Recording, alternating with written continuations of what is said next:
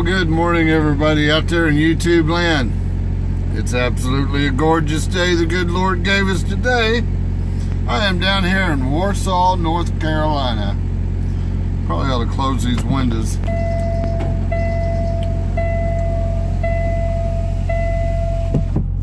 I'm at the shipper, here ready to pick up a load. Of course, my appointment time to pick up the load is 10 o'clock. Of course, I was here a little bit prior to 9 o'clock. I am in the staging area, also what I refer to as the suspended area of being ignored. But anyway, I'm waiting for him to assign me a door.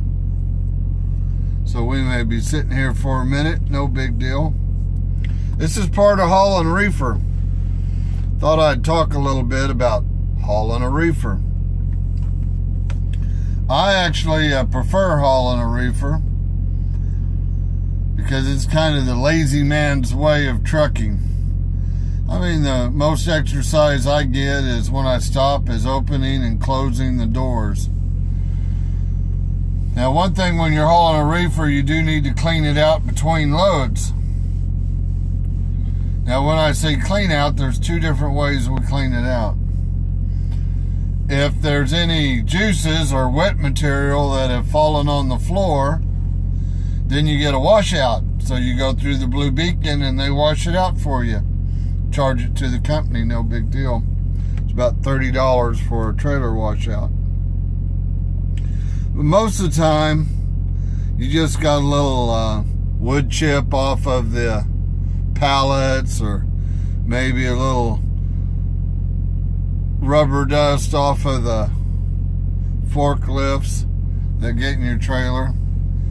And so you're supposed to sweep out your trailer between loads at least. Now, I don't actually sweep out my trailer.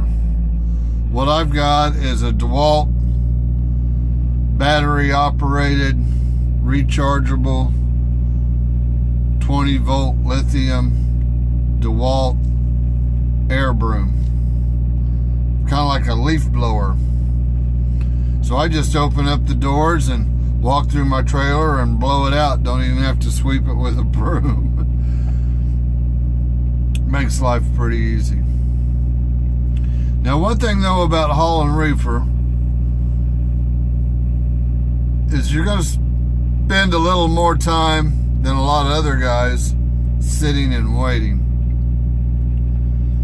I'll probably spend an hour waiting here for a door, probably about 2 hours for them to get me loaded. So I may spend here about 3 hours. One thing, if you work for a company that you're hauling a reefer, you want to make sure that you get detention pay. It's one of those questions you want to ask before you go to work for the company. Then you also want to talk to the other drivers and ask them how hard it is to get approved for that detention pay. The company I've worked for, I have never been denied not one dime of detention pay that I ask for.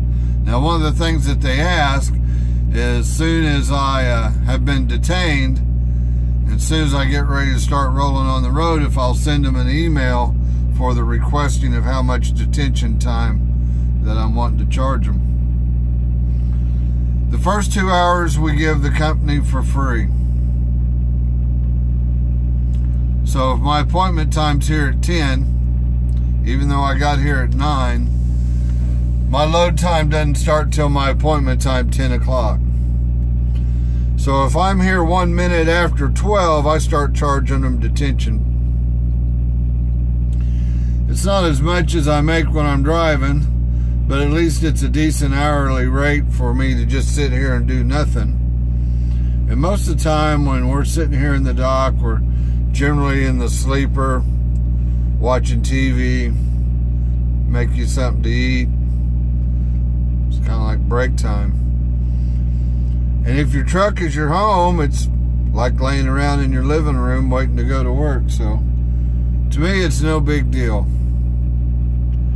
I actually enjoy hauling reefer. I get to haul a little bit of everything. Sometimes it's coffee. Sometimes it's French fries from McDonald's or Wendy's, or hamburger patties, or frozen chicken, or frozen hamburger patties, or frozen corn out of Minnesota. We haul just about everything. Now, one thing nice though about hauling reefer is there's not much downtime. People gotta eat, and frozen foods are constantly going to the distributors for the grocery stores. So we are constantly hauling freight. We never have a slowdown. Or a lot of people will have a slowdown in the holidays or right after the New Year's, till about March. We don't. We haul just as many miles through the holidays as we do every rest of the year. So that's one of the things I like about hauling reefer. Yeah, we may sit in the door once in a while. And every once in a while you get that nightmare shipper that holds you in the door for 6-8 hours. At least you're getting hourly pay for it. Give you an example. There was a shipper here a little over a week ago, held me in the door forever.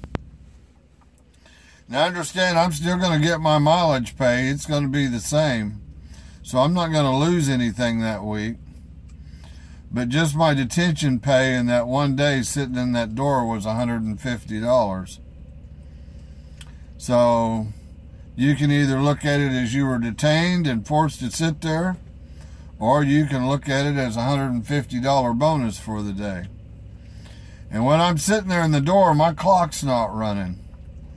The way I do that is I actually get within 10 miles of my shipper the night before I go on my 10-hour break.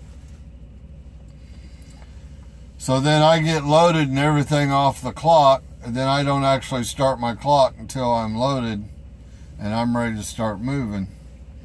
That way I have my full clock available to haul my load. So that's the way I got it. I got a $150 bonus and got all my miles for that day too. Makes for a long day. A little short on the sleep, but it's all good. I get plenty of sleep every day, so if I have to run a little long one day here or there, it ain't no big deal. The other thing about hauling reefer is you have to babysit that reefer. You've got a load in the trailer that's worth $250,000 or more of frozen food, and you got to babysit that temperature. Some loads are pretty particular about the temperature that you haul them in. For instance, ice cream or strawberries. Strawberries is one of the most delicate loads that you'll ever carry. The temperature has to be just right. You can't really fluctuate more than about 4 degrees on a strawberry load. But most of the time, I haul frozen. And when I haul frozen, I haul it at -10. Now, when you're dispatched a load and the dispatcher tells you frozen, pre-cool your trailer to -10, I'm going to tell you something. These shippers, the warehouse man, he's going to come out and he's going to check the temperature on your reefer, check the set point on it and everything before he starts loading. When you open your doors and you pull into the dock, they're going to check the ambient temperature inside your trailer before they start loading you. You have to be within a certain tolerance before they'll load the product in the trailer. So pre-cool your trailer before you get there. Where that causes a problem, though, is when the dispatcher tells you you're on a frozen load at -10, so you pre-cool your trailer at -10, open your doors back into the dock, they load your trailer, and you go in and get your paperwork. When the green light comes on, the guy generally from the shipper warehouse comes out, checks your trailer temperature, and tells you you're all good to go. I'll tell you a mistake I made early on where I learned a lesson. The guy comes out of the warehouse, comes to the side of my truck. I see him back there checking my reefer. I just open the door and say, "Are we good?" And he goes, "Yep, you're good." So he checked my temperature, so I didn't. And I went in, got my paperwork, put it on my clipboard, and boogied on down the road.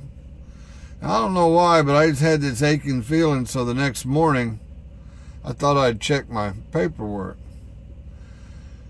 Now, I had to set my trailer temperature according to what I was dispatched at -10. Well, the next day, after I'd been hauling this freight for about 24 hours, I checked the temperature on my paperwork, and it said fresh load, maintain temperature from 32 to 36 degrees. Holy crap. If this was a produce load, if it was vegetables, I'd have been in trouble. I was lucky. It was actually liquid egg. You know, cartons of egg whites and egg yolks and that type of stuff. So it didn't actually hurt the load that it was frozen. And the other thing was that it was a long trip. It was a 3-day haul. So I reset the temperature on my reefer back up to 34 degrees. And by the time I got to the receiver and opened my doors and backed in, when they checked the temperature of the product, it was at 36 degrees. So I got lucky. If I hadn't have pulled my paperwork and checked that temperature the next day for some weird reason, because I generally, once I get my paperwork, put it on my clipboard, I generally don't look at it again until I getting ready to hand it to the receiver. So that's one thing I learned. Never trust anybody to check the temperature on your reefer. The other thing is watch that fuel on that reefer. A reefer completely full of 78 gallons of diesel will run a reefer trailer for about 4 days. Now that varies. Depends on how hot the temperature is outside or how cold. Because a reefer does two things. Not only does it cool it, but it'll also warm it up. For instance, there's times when you're carrying a fresh load between 32 and 36 degrees when outside it's 16 degrees or it's even below zero outside. At that time, your reefer is acting as a heater instead of an air conditioner or refrigerant unit. But you babysit that reefer. Another thing is when you're doing a drop and hook with a reefer, when you bring in and you're going to drop a trailer, a lot of times they're going to check to make sure that the trailer is clean. The other thing that they're going to want to verify is that you have more than 3/4 of a tank of fuel in that reefer. So before you show up to a shipper, even though it may be a live load, stand by, be ready for a drop and hook. Make sure you fill your reefer unit full of diesel before you get to the shipper. These are the little ins and outs of pulling a reefer. I've got a call, which means that I've got to go pick up my load. Catch y'all later. Y'all have a blessed day. God bless each and every one of you.